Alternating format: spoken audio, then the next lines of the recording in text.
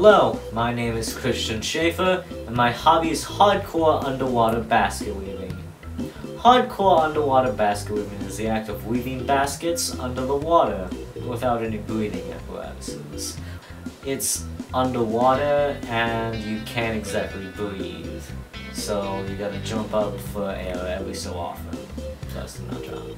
There's basket materials being the correct type and then getting all wet and soggy under the water.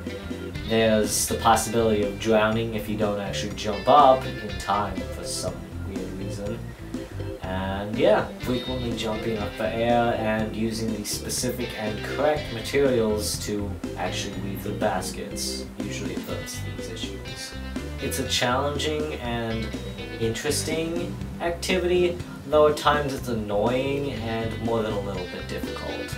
Honestly, I found basket weaving, like normal basket weaving, to be just boring. It's sort of just that. But if you put it underwater and you actually can't breathe, then it's exciting, and that's why I do it. Always follow these 3 rules when performing underwater basket weaving. Be safe, be careful, and be productive. Thanks.